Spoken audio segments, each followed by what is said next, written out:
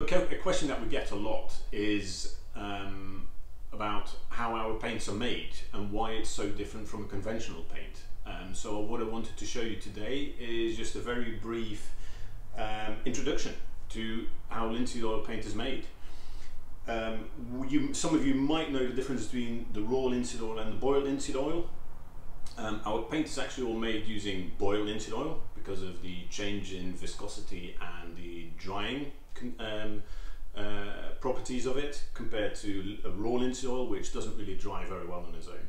So we're going to, for this test, we're going to use the boiled linseed oil, and let's make some linseed paint. So start with a bit of pigments.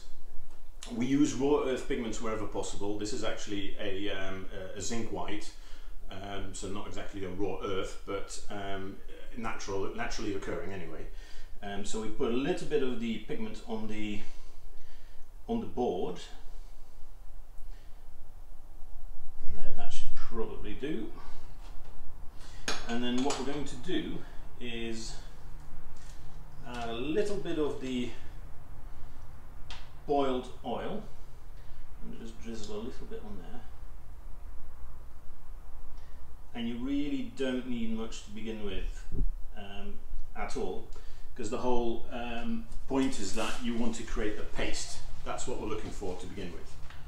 So with the glass Muller, I'm using this one today, we can just very carefully start to grind the two, and essentially all I'm doing is making paint in the same way the old masters used to make it.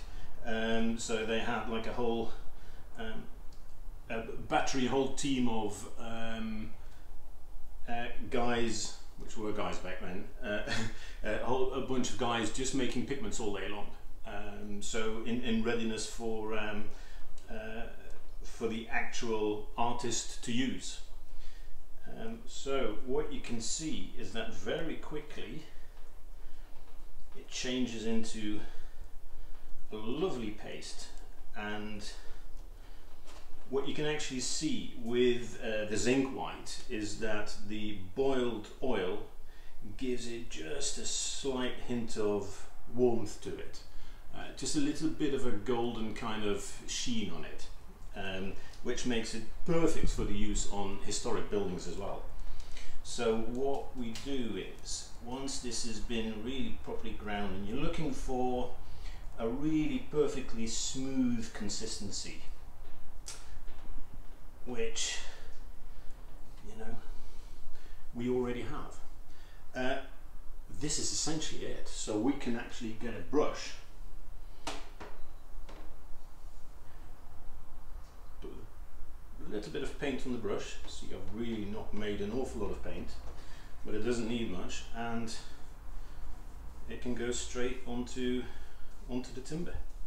And you can see actually what I've got here is it's perhaps a little bit light on the pigmentation.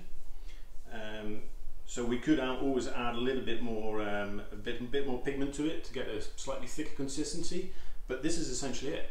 That's linseed paint. So obviously what we do in the factory is we use triple rollers, make it on a much larger scale. But this is it. I hope that was useful. At least you now also understand the difference in weight between a 1 litre tin of our paint and a litre of a conventional paint, because you'll feel the weight. Anyway, enough of me going on about this. That was it. Bugger off now.